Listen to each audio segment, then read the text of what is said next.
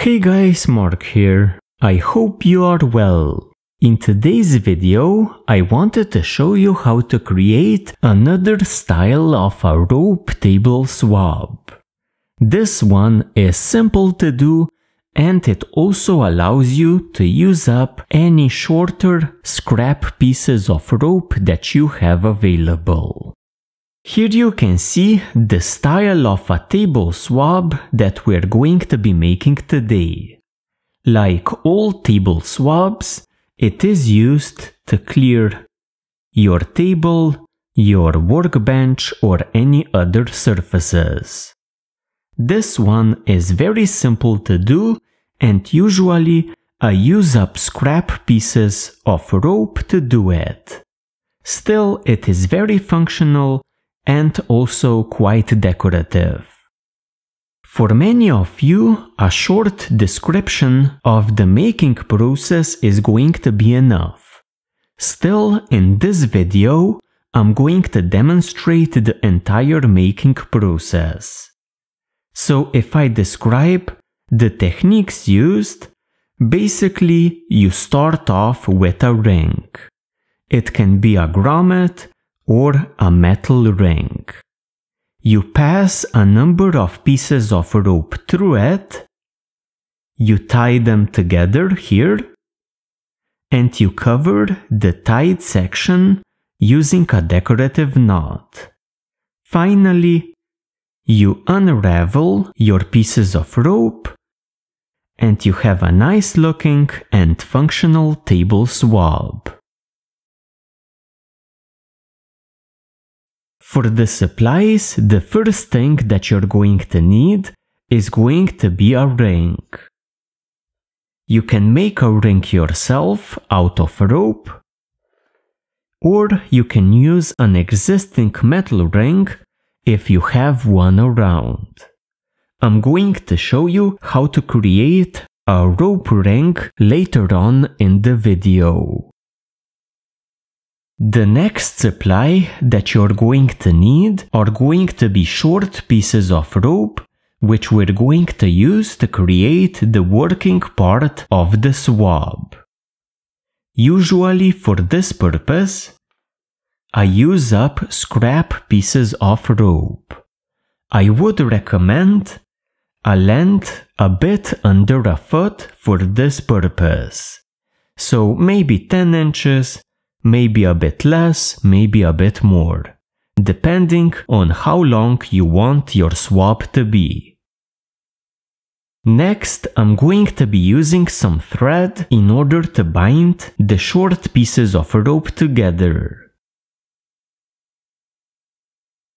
And finally, as far as the main supplies go, you're going to need some cordage, which is going to cover the section which you're going to bind with your thread. For this purpose, I usually use some decorative cord, but you can also use marline, you can use twine, whatever you have. The better the cord that you use, the better the decorative effect is going to be. And finally, you're going to need something to cut your rope with. With these supplies ready, we can begin our project. We're going to begin by creating a rope ring. To do this, I'm going to make a rope grommet. I'm going to take a piece of rope that is 3 times the circumference of the ring that I want. So 3 times the circumference plus, let's say, half a foot extra. I'm going to unravel my rope so that I get a strand out of it.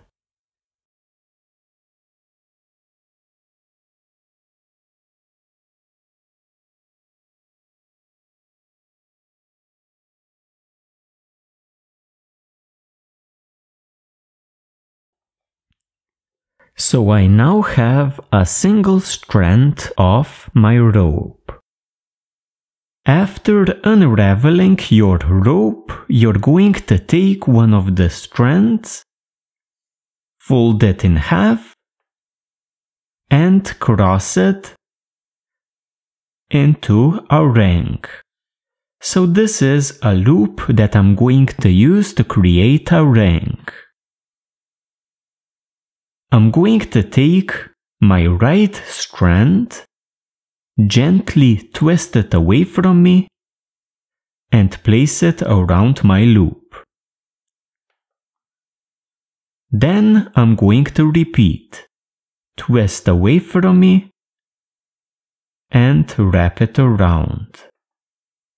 And twist away from me and wrap it around. And twist and wrap. And twist and wrap. And twist and wrap.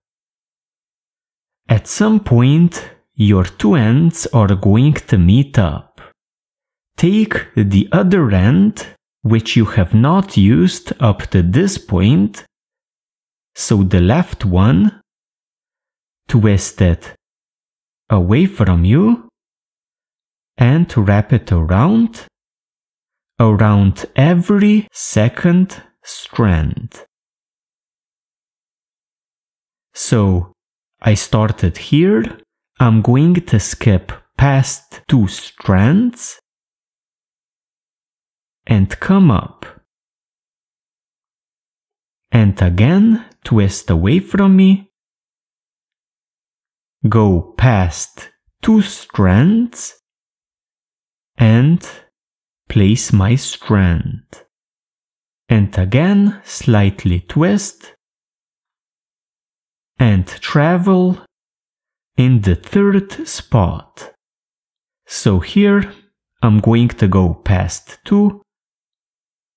So I twist away from me and I always travel past two strands.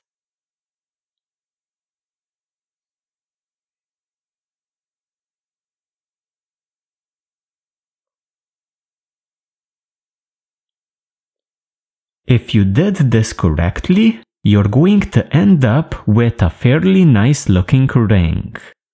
Your two ends are going to meet up again. What I'm going to do now is cross them like this and tie a half knot. So I take this bottom strand, pass it through, and tighten up. Like this. And usually this is enough.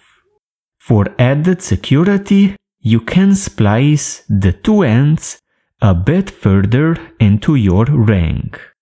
To do this, you take one of the ends,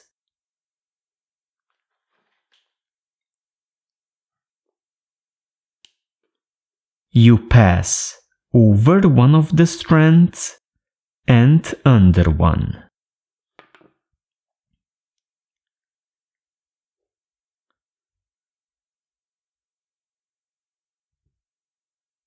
And you take the other strand and again you pass over one of the strands in the ring and then under the next.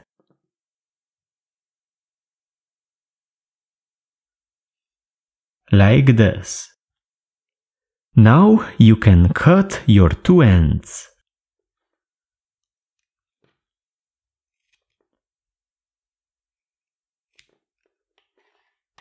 And we now have a strong rope ring. I'm now going to continue by taking short lengths of rope and feeding them through the ring. I'm going to fold them in half so that each strand is going to give me 2 ends. Usually I place my strands around the part where I spliced my ring together. This way I hide the joint section a bit further.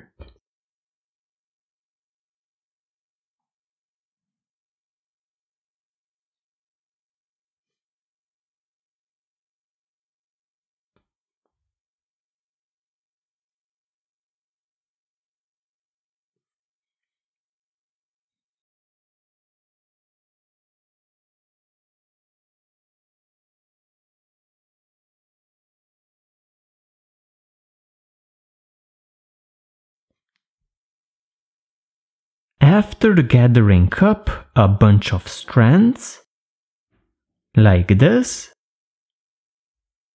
I'm going to need to bind my strands together.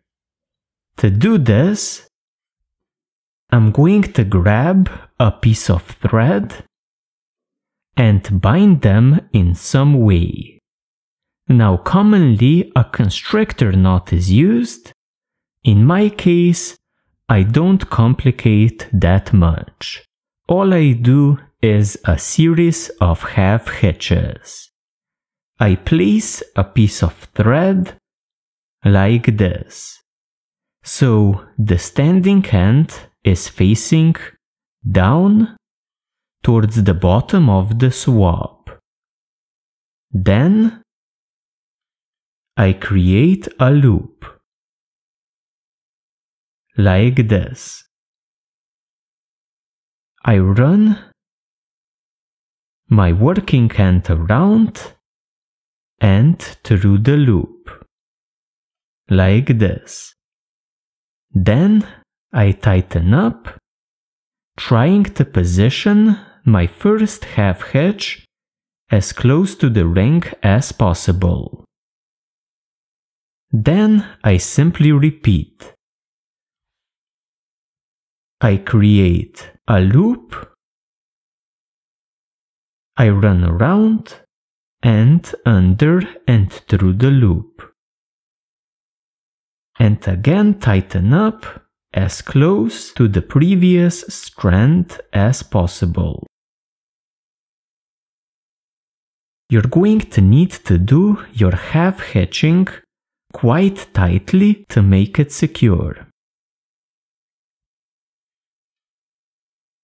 So again, a simple loop, run around, under and through the loop, and tighten up. And I do this several times. Loop, run around, through the loop, tighten up.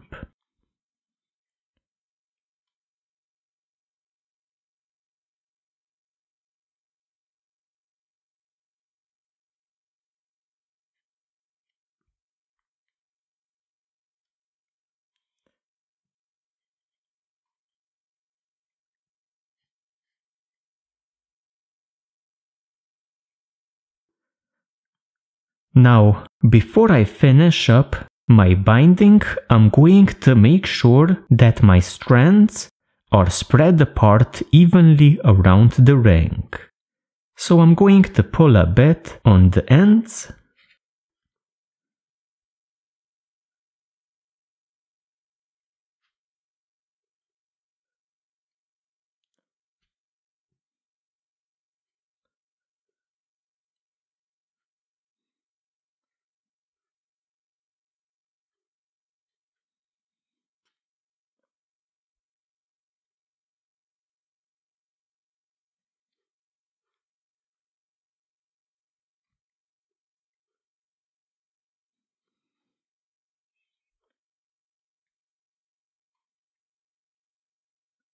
So let's say something like this. Continue binding.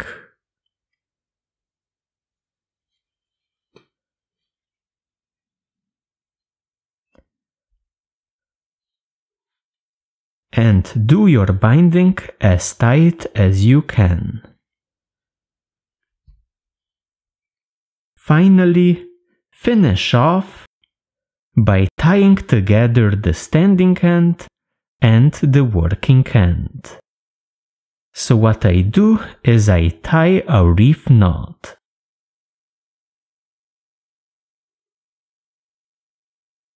So 1/2 knot and a 2nd half knot, just to secure my binding. Like this. Then I trim off the 2 ends.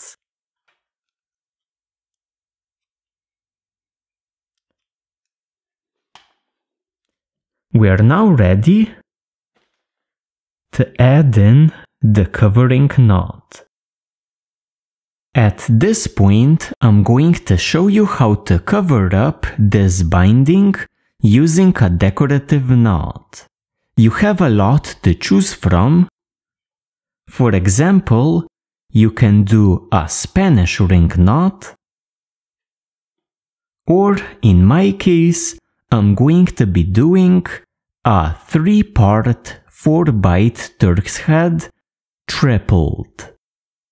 To tie my decorative knot, I'm going to take my cord and place it over my binding. I'm going to come around, traveling over the standing end, creating an X. Come around again, pick up your working end,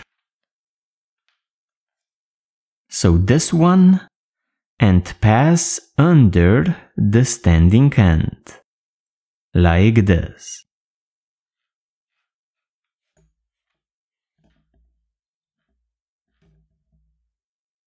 Then, using the working end again, I'm going to pass over, under.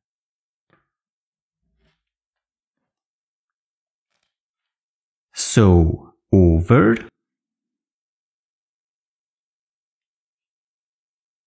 under.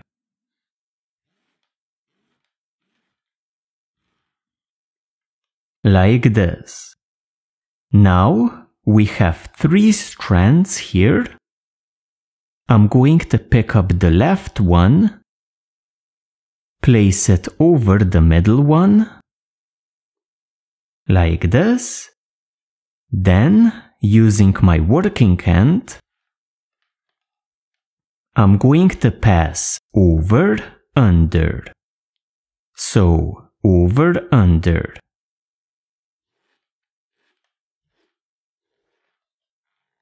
Like this. Now all you do is you take your working end and you place it alongside your standing end. So I went over, under, and with this you have tied a single pass of your knot. I'm going to continue by chasing my standing end using my working end. To do this, all I do is follow my standing end all through the knot. I'm going to do this 2 times. Let me show you. So I simply follow the standing end.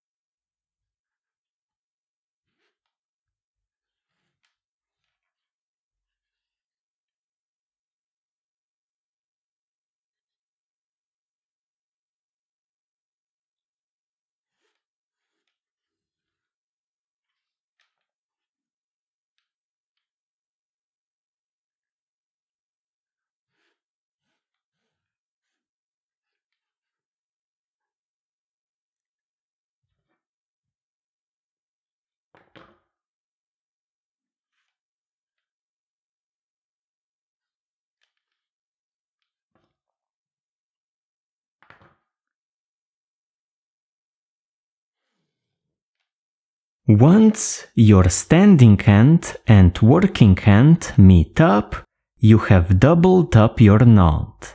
I'm going to triple it up by again following the standing end.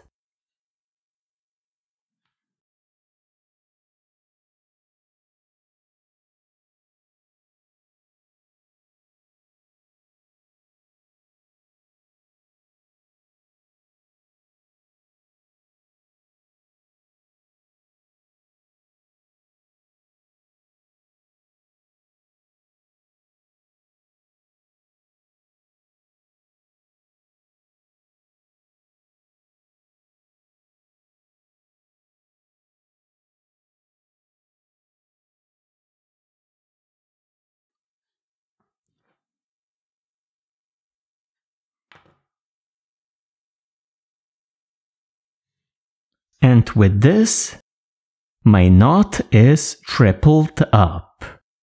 One final touch that I'm going to do is to take my standing end and to run it down here under these strands.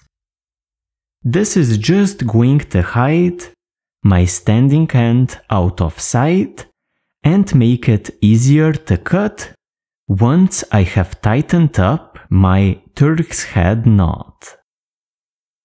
Now, to tighten it up, first pull a bit on the standing end so that you find it.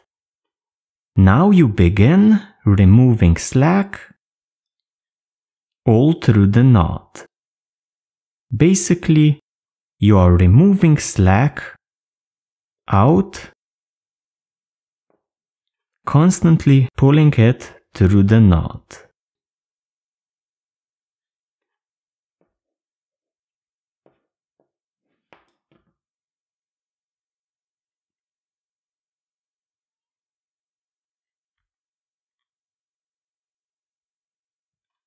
You will want to position your knot over the binding before you tighten it up.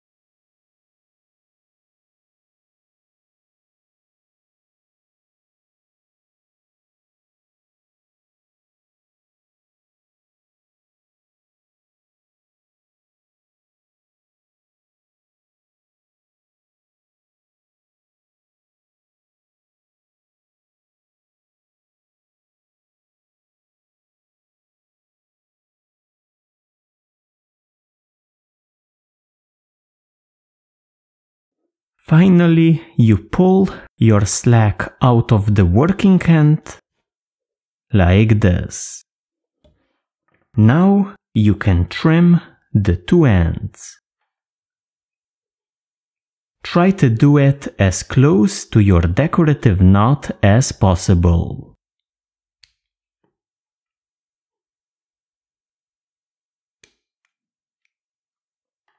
We're now going to continue by unraveling all of these strands of rope. So this is going to take a little bit for me to get everything unraveled.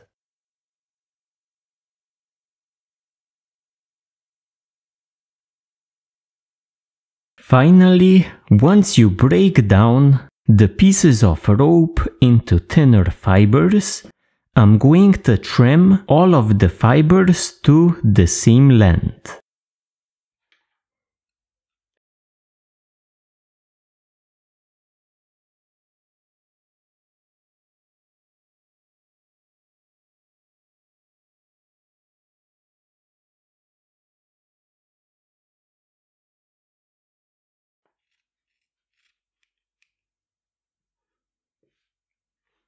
So something like this.